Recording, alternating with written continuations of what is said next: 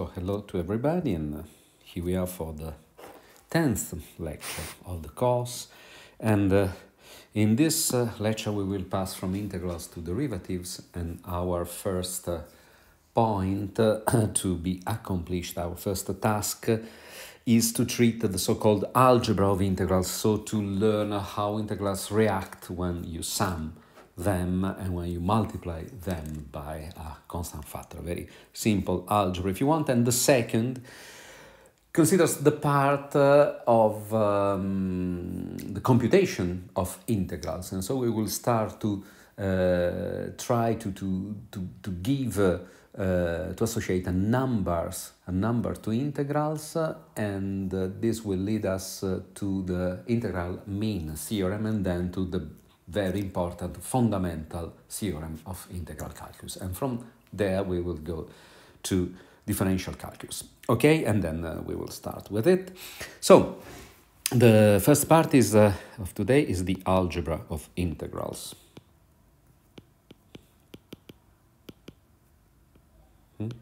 So let me start immediately with a lemma, which is quite important.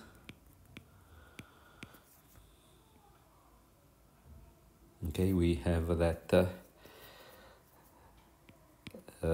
we have a function f defined on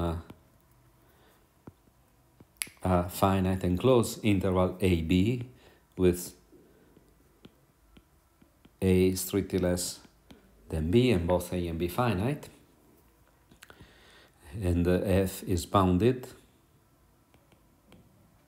We have that f is integrable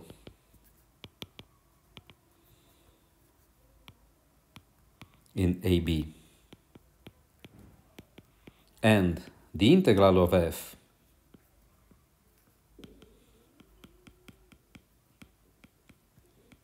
is equal to I if and only if, so it is an equivalence, if and only if you know that for every epsilon larger than 0 there exists a partition of AB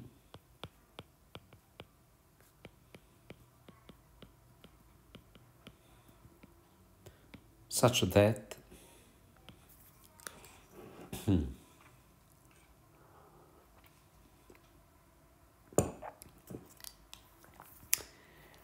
E minus epsilon is less than the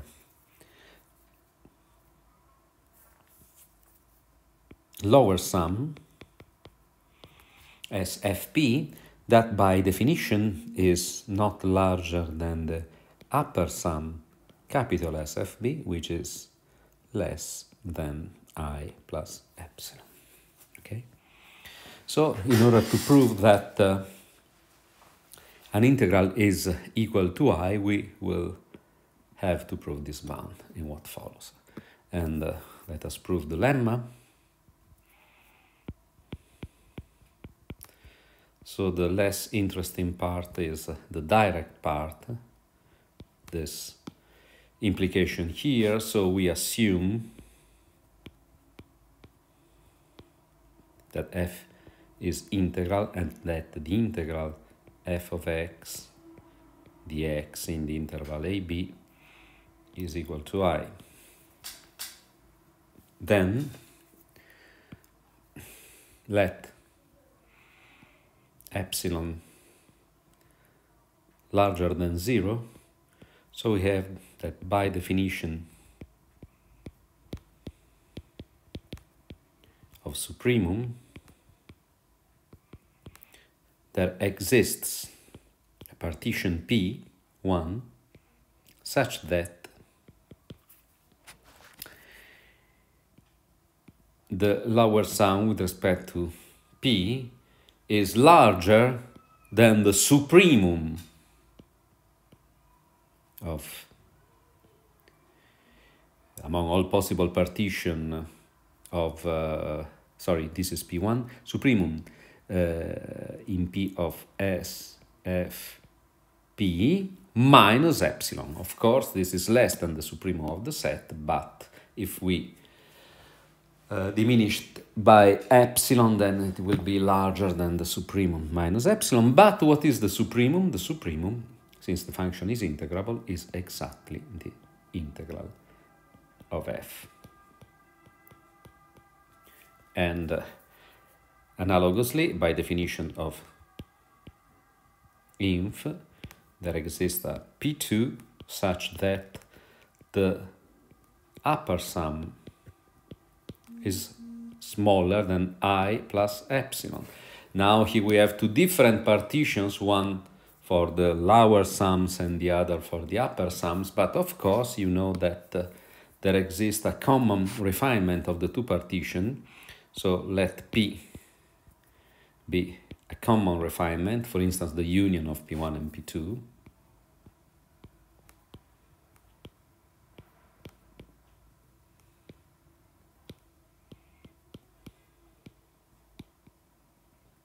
And then by lemmas we proved in the last lecture about the refinements, we have that I minus epsilon, that is smaller than S fp1, as we already constructed.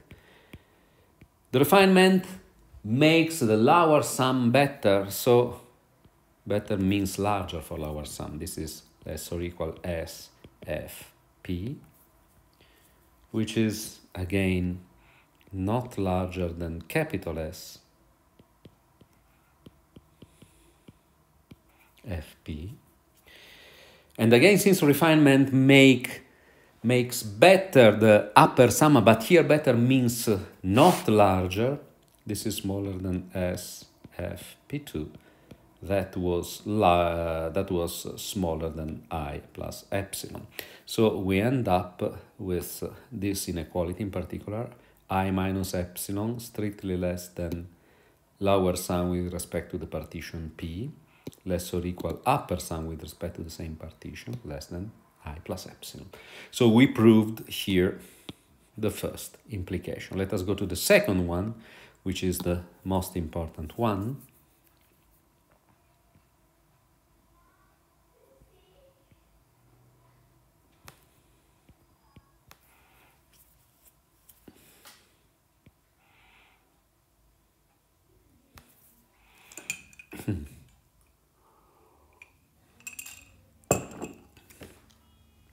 The most important one here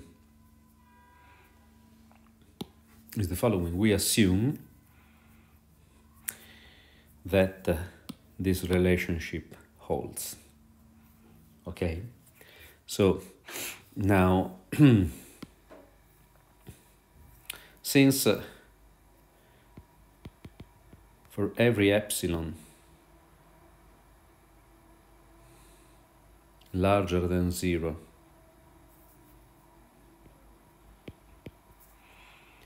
there exists a partition P such that capital S fp is less than I plus epsilon, we have what?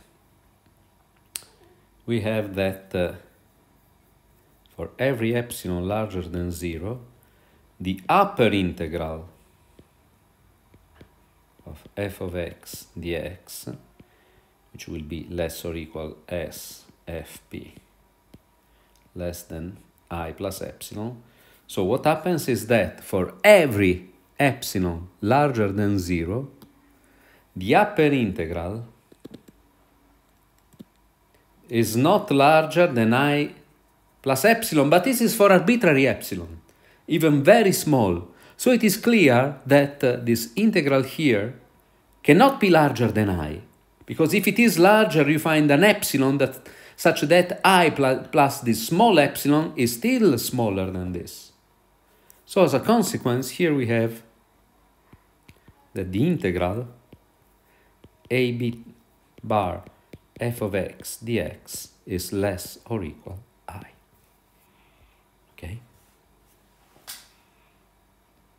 This is quite an important point. If you don't catch this, please stop on that, read again, and listen to the lecture again. The point is that this is a number. There is no p here. It is not a quantity that is varying. This is a number, and this number is small of every number which is larger than I. Every number, also I.0000001. So this implies that the same number cannot exceed I. Because if this is I.0001, then you have that I.00001 is larger than I and smaller than this. But this is forbidden by this rule here. Okay? And of course, analogously,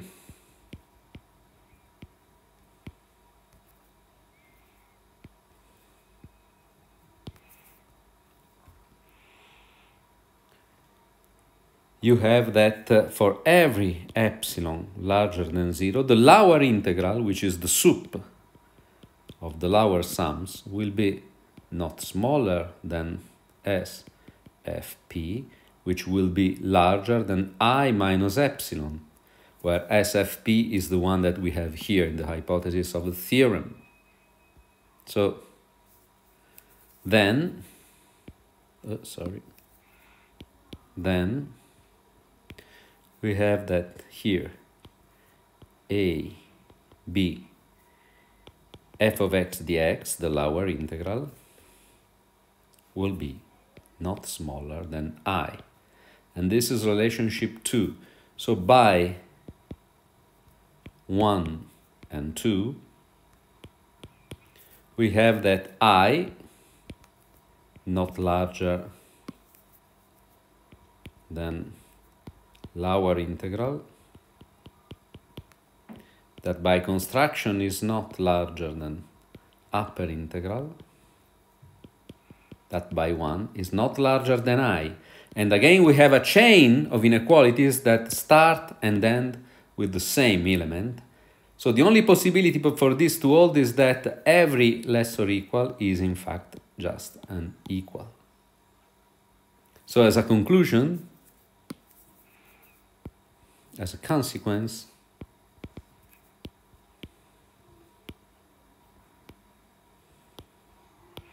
we have that the lower integral must be equal to the upper integral, so f is integrable in AB.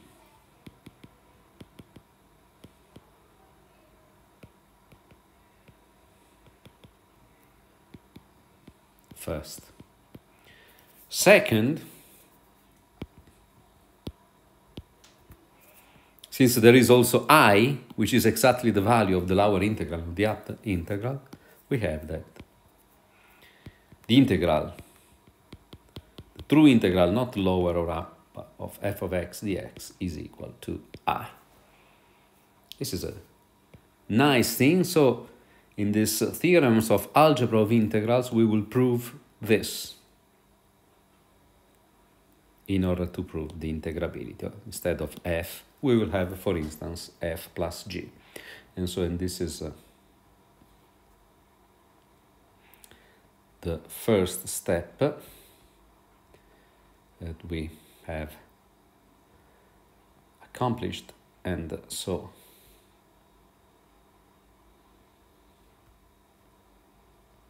let us go to the theorem.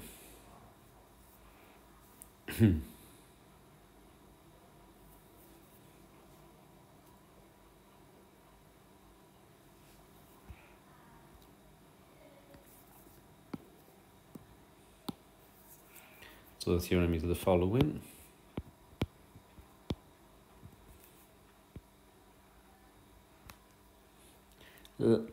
Let f and g be two functions from AB to R, and they are integrable on AB. Then their sum f plus g is integrable too on AB,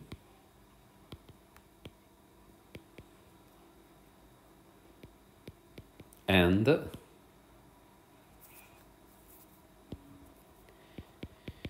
integral of the sum is equal to the sum of the integrals. AB f of x dx plus AB g of x dx.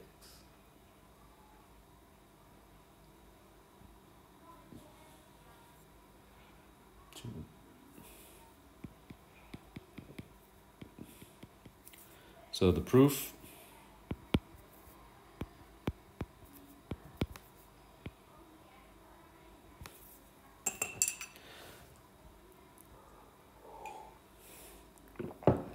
is as follows.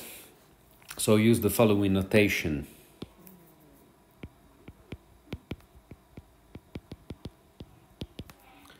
We denote by IF the integral of f between a and b, and by IG the integral of g between a and b. Okay. So by previous lemma,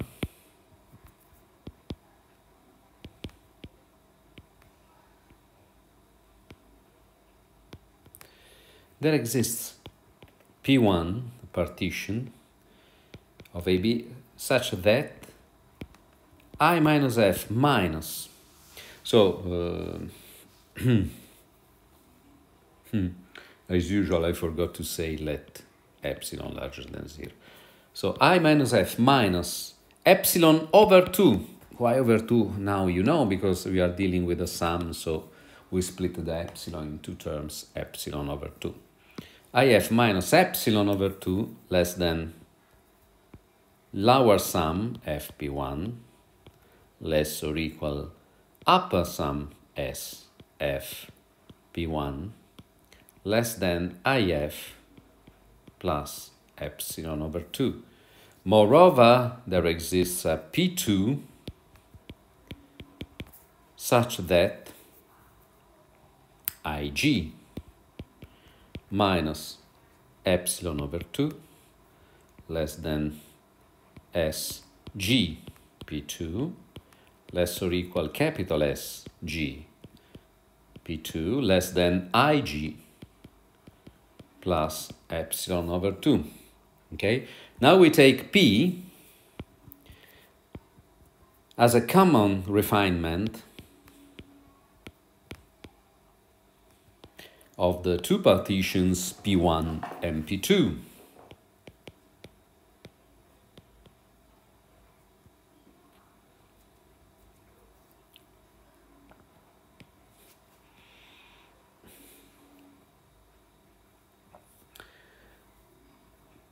Therefore,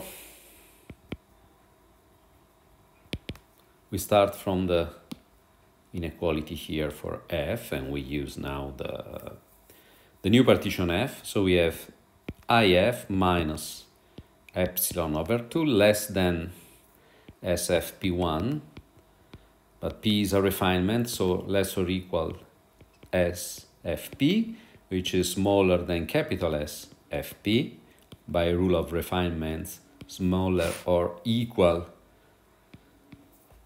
to capital S FP1, smaller than IF plus epsilon over 2. And again here,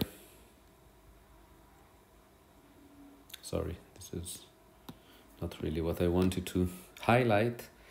So I highlight this first here, and then the 2 with P, and then this guy here. So look at the green inequality, and there is the partition P, and analogously the same can be said for the function G. So I immediately write the conclusion. Here we have IG minus epsilon over 2 less than SGP less than or equal to capital SGP less than IG plus epsilon over 2. So now we want to sum them member by member, but notice that if we sum them member by member, we end up with, for instance, here, lower sum of f plus lower sum of g. Sorry, here, lower sum of f plus lower sum of g. Or upper sum of f plus upper sum of g. But we want the lower and the upper sum of s plus g. So, to this end, let us consider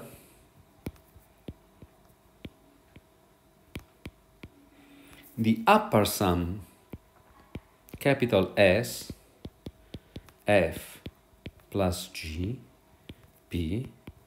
This is equal to sum j from 1 to n of the supremum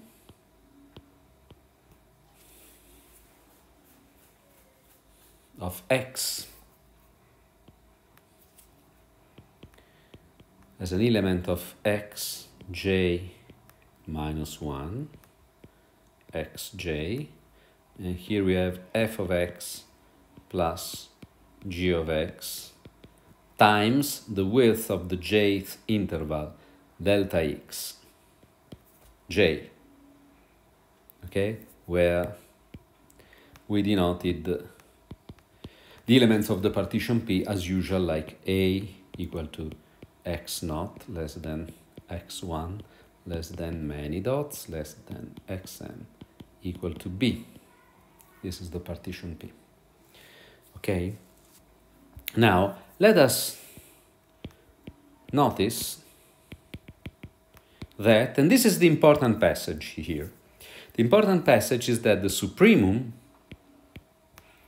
for x in xj minus 1, xj, the j's interval of the partition, of the sum, so f of x plus g of x, cannot be larger, but sometimes it is smaller than the supremum of f of x for x varying inside the same interval, xj minus 1, xj, plus the supremum of g of x, again for x in the very same interval.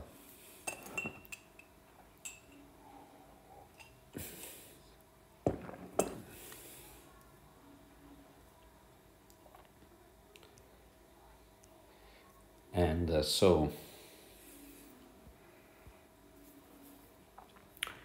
but why this is so? Okay, one can prove it rigorously and so on, but I just want to show you by a very simple example. The example is the following. Take the parabola f of x equal to 1 minus x squared, for instance. So this means that you are considering this easy function here. For x equal to 0, you have 1. Okay? And the other function I want to consider is a sort of translated parabola, why not, g of x is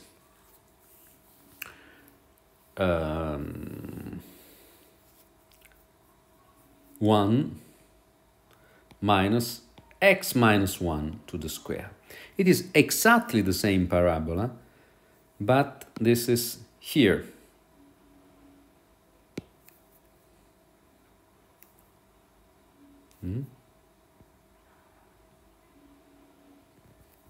Okay, this is 1 minus x squared, sorry, this blue, okay, this is in x equal to, this is the maximum is in x equal to 1, and here it is the maximum. So when you sum up the two, here the maximum is in x equal 1/2. So you have f plus g is equal to what? To minus 2x squared. That comes, there is an x squared. And then you have plus 2x and plus 1. Okay, it is another parabola which is not so, which is here. So it is something like that. So this parabola at a vertex in 1/2, and so f plus g at the point 1/2 is what? Minus 2 times 1/4, so it is minus 1/2 plus 1 plus 1, so it is 2 minus 1/2, so it is 3 divided by 2. And this is the maximum, so if you want the supremum of f plus g, but this is smaller than 2, that is the sum of the two supremum, sup f plus sup g. And why this is smaller? Simply because here the two maxima of the two functions separately do not fall at the same x. So when you sum f and g, you never sum the two maxima. When you are at the first maxima, you sum 0. When you are at the second maxima, you sum it to 0 again. Okay? So you never realize the sum of the two maxima here of the two suprema because they are located at different points. Here, you just sum the two functions always at the same point. In order to reach this bound, you should sum the two maxima, but you do it here only if the two maxima fall at the same point, and this is not the case in general. Okay? And this is the only thing that you have to understand for this proof. And I gave you this example that probably is more expressive than a rigorous proof. So therefore,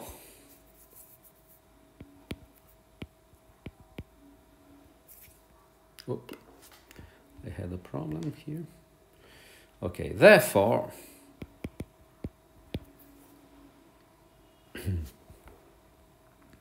you have the following situation. Since for every subinterval here, you end up with this inequality, let us go to the upper sum.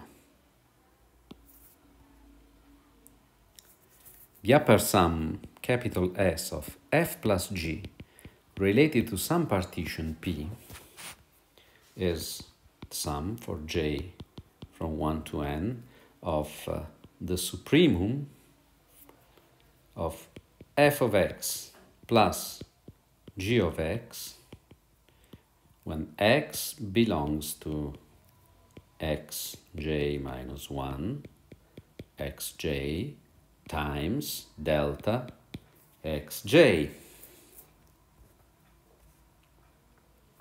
And this is not larger than the two sums separately because we separate here the two terms, then we can use the commutative property of the sum and separate the two sums. So here we have j from 1 to n of the sup f of x for x in xj minus 1 xj delta xj plus j from 1 to n of the sup x in xj minus 1 xj g of x delta xj. And this is equal to what? The first term is the upper sum of f, and the second term is the upper sum of g. So we have that here the upper sum of the sum is not larger than the sum of the upper sums. It's a sort of exercise for the tongue. Okay. And in a completely analogous way,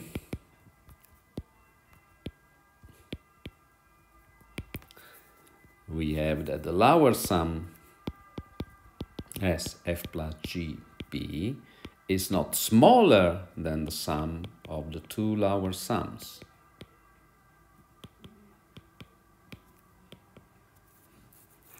So, going back to these two sums, so Here we want to sum up these two relationships, asterisk 1, asterisk 2. So summing up member by member.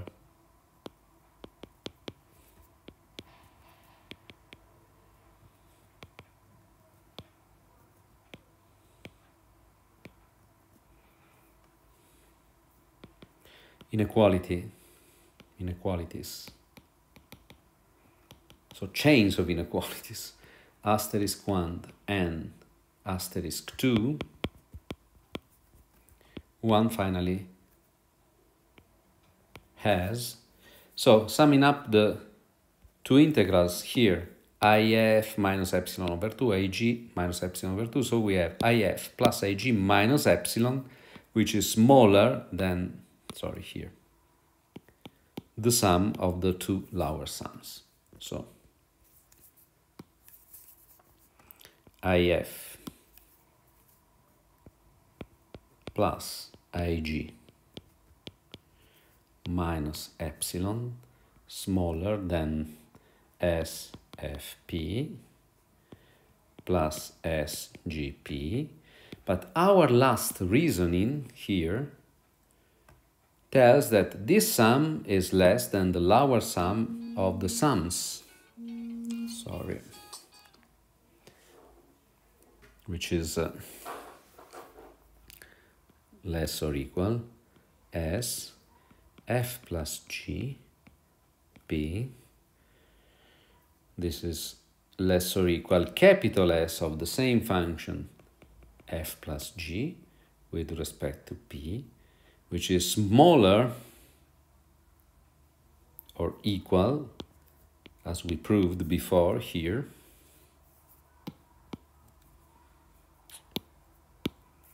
than the sum of the two upper sums, capital S Fp plus capital S Gp, which is smaller, which is exactly the sum of these two terms here, here and here, which is smaller than the sum of the two integrals plus epsilon. This is IF plus IG plus epsilon.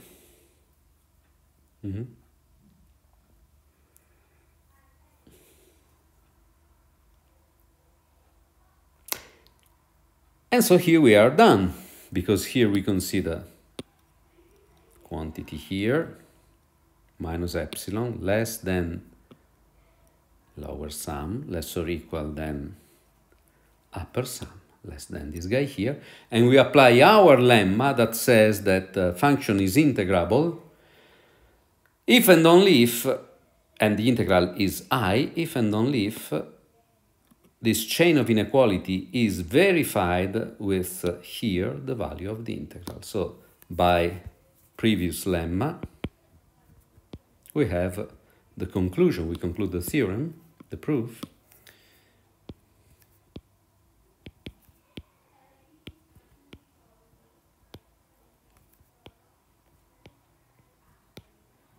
Since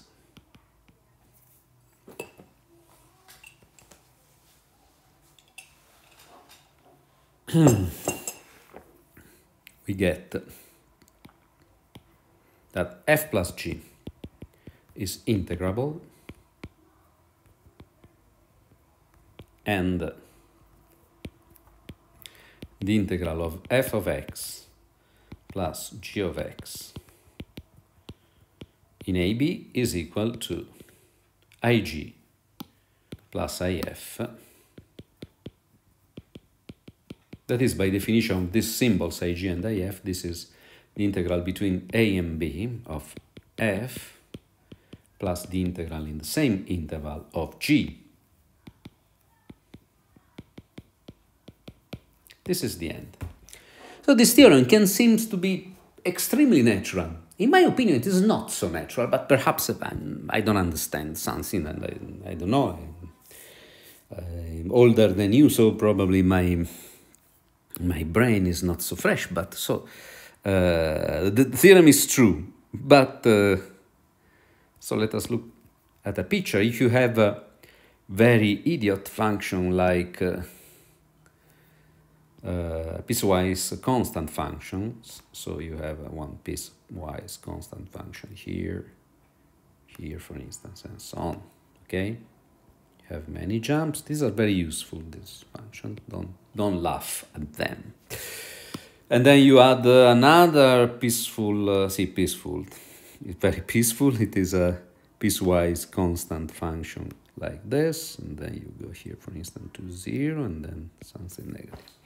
Two very peaceful functions. They are piecewise constants. Then it is clear that when you sum the two functions, then the area sum. This is immediate because here, for instance, you add this part here, so this brick here you add so it is just a translation of bricks if you want. Here you put the blue brick on that, and here again you have something here, and okay, here you add 0 and here for a bit. So it is clear, clear. But if you consider any function, it is not so clear. But the principle is the same at the end. You are still adding bricks and just translating areas one upon the other. But it is quite difficult to have a clear intuition, a clear insight of this. I don't want to make your ideas more confused on that. Just to stress the fact that what we proved now seems to be stupid, but it is not completely stupid, because here when you consider the sum of the two, it is not clear that you are really summing the areas. The only way to understand it intuitively, in my opinion, is to reason in terms of very, very, very small bricks, and assuming that here the function is almost constant. It is quite an acrobatic idea because, of course, it is not constant. Otherwise, it becomes very difficult. The intuition fails a bit because here the curvature changes a lot when you sum the two of them. Here the curvature is not there, everything is straight. So, however, it is true, the theorem is true. Okay? And now I give you the second theorem. And the second theorem is about the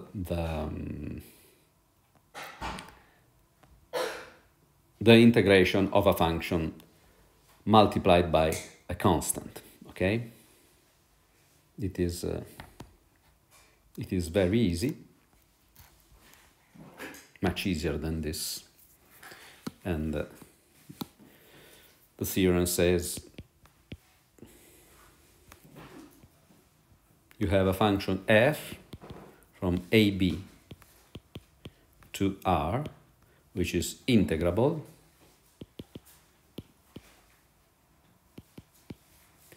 and a real number C, then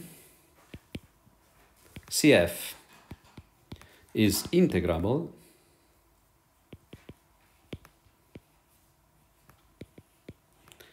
and the integral of the function CF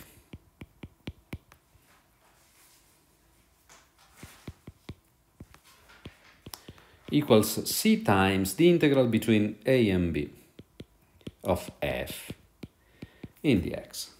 So the same constant goes outside the integral, okay? And proof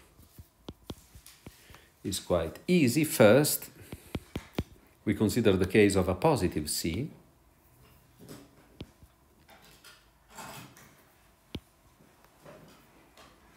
And by the previous lemma, we know that if we take let epsilon larger than 0, there exists a partition P such that I minus epsilon over C, and here it is important that C is positive, is less than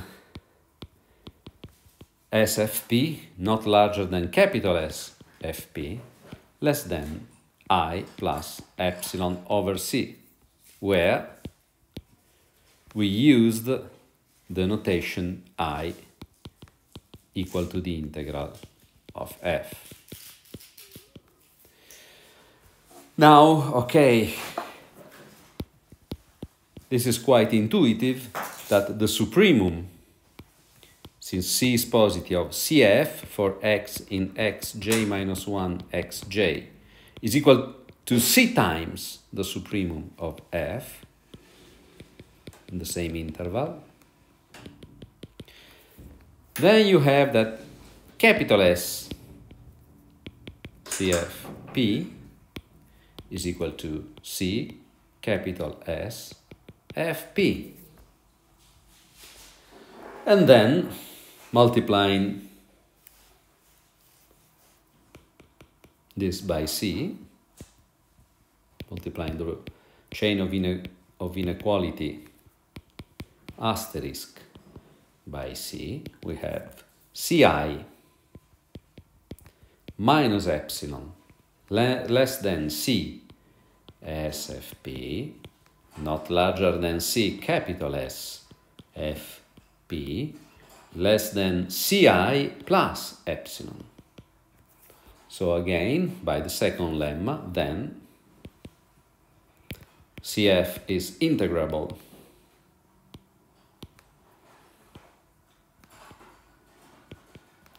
on AB and the integral of CF of x equals C times the previous integral, the integral in AB of f of x dx.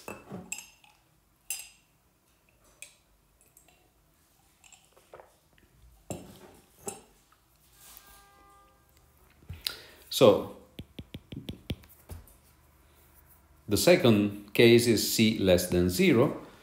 And here you have to pay attention to this fact, that there is an exchange between the supremum and the infimum. So between the upper sum and the lower sums.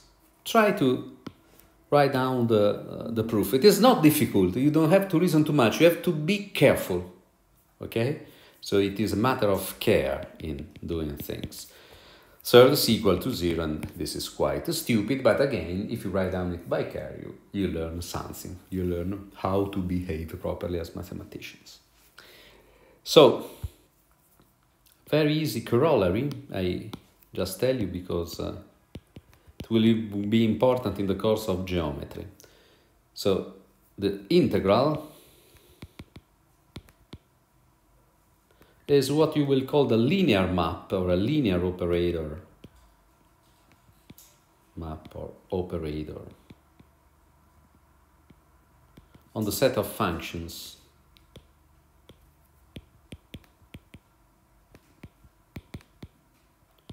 What does this mean? It means that if you have to integrate a function which is lambda f plus mi g,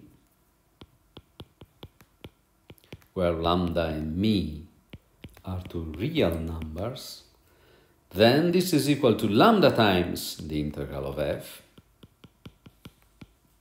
plus mi times the integral of g. This strange structure here, you have lambda one element and g and mi the others. So there is an element of your set of function, which is multiplied by a number, plus an element of the same set multiplied by another number.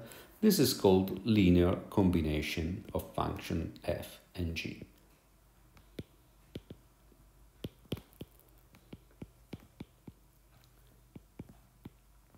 And the course of geometry is the study of the structure generated by linear combination. So this is just an idea, and okay. And so the third theorem of the algebra is quite a different theorem here. I give you in this part, in this video, because it is again on the algebra. So the theorem is the following. The hypothesis is minus infinity is less than a, less than b, but here there is another point, an intermediate point, c, less than plus infinity. And you suppose that f is integrable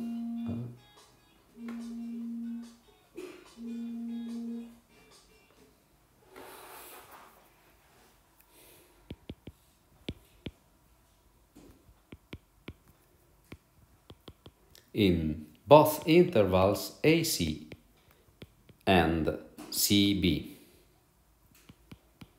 Then f is integrable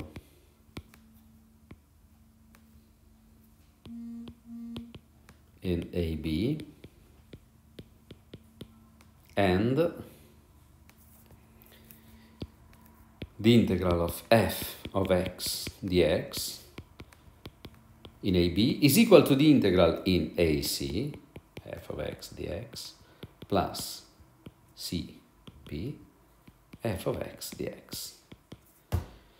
What does it mean? It means something that is geometrically extremely natural. So here you have A, B, and so here you have your function here. But there is another point C. The theorem says that the sum, so the area with sign below the curve is exactly the area with sign split in two. First, a term which is between A and C. Here you have the integral between A and C. And second, the area between C and B. Okay? This I don't want to prove. I leave you the proof as an exercise. I tell you the idea. The idea, given a partition P, refine it by adding the point C. So you use P prime is equal P union C. And so then you can split the upper sum of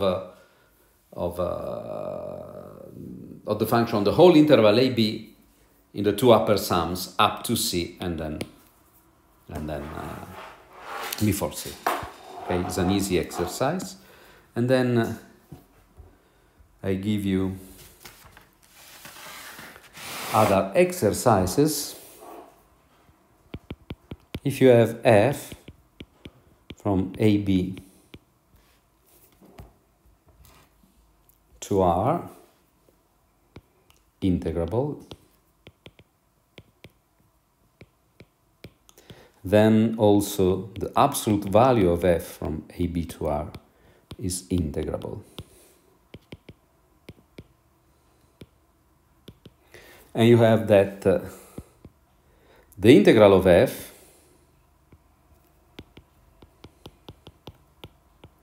is less or equal the integral of absolute value of x. Okay? And more generally, it is true, and you want to try to prove it, if f and g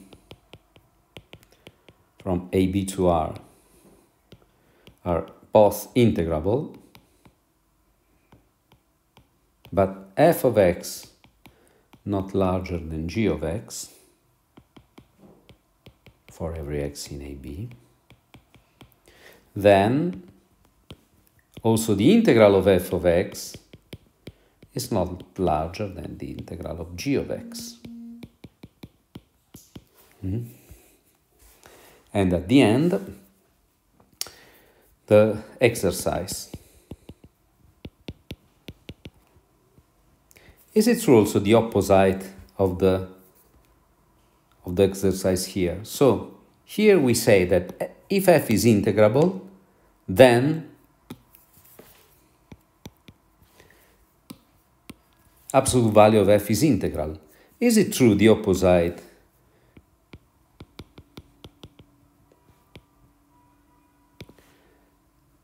If the absolute value is integrable, then also the function is integrable. Think of it and go for the next video where we try to compute through